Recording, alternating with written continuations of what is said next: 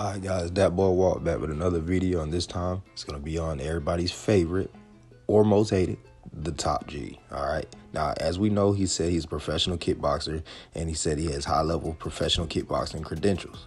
And so now we got a little video on him fighting a fighter by the name of Wendell Roach from Holland. I actually know of Wendell Roach and met him through a fighter from Georgia named Warren Thompson, which is crazy. The fight world is small.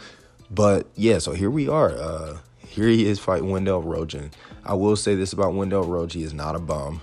He has fought literally any and everybody from his weight class and his era. He's even fought the great Gokhan Saki and took him to a decision. In fact, had him in there looking crazy like Jason Voorhees for Friday the 13th. Like, it was a war. So seeing Tate in here fighting Wendell Roach lets me know one thing. He's legit. I mean, like, he might not be A-class Rico Verhoeven level fighter, but I mean, as you can see, like, he's no bum. Like, he's in here hanging with Wendell Roach just fine. In fact, he's in here touching him up. You know what I'm saying? Got his hands low, but that's cool. You know what I'm saying? Some people fight like that, you know, but he has good technique. You know, he's very smart when he's in there. He knows how to move and stuff like that. And, you know, he's doing pretty good. He looks like he's a legit fighter for what I can see. The only thing I want to say about Andrew Tate in this first round is one thing that I don't like that he's doing. Even though he has a hands low type of style, he probably has a Taekwondo type of background. I don't know. I've never really looked into him.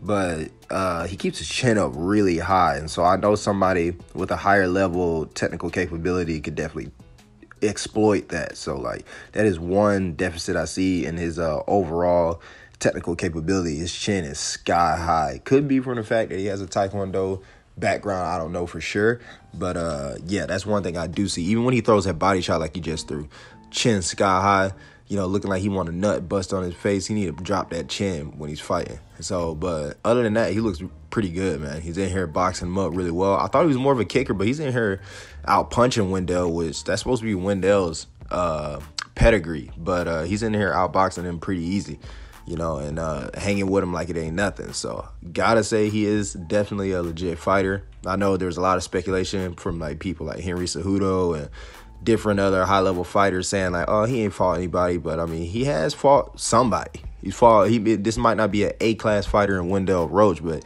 he's at least C+, in my opinion.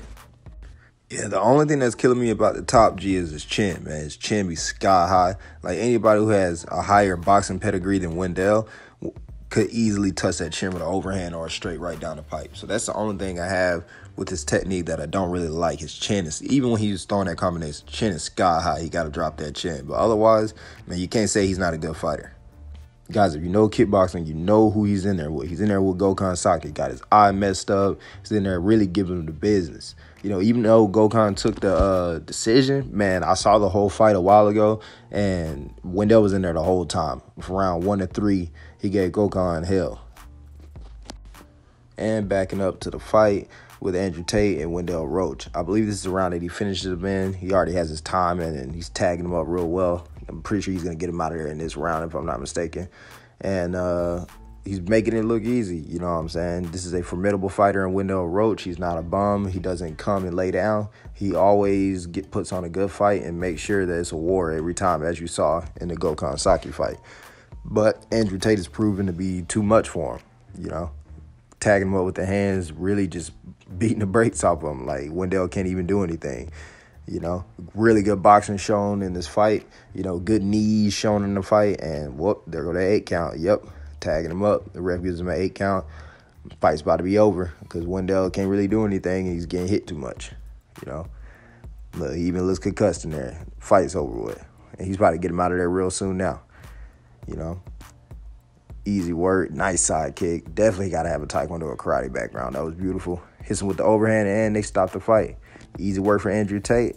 Well, thank you guys for coming, and let me know what you think in the comments, and I'll see you guys next time.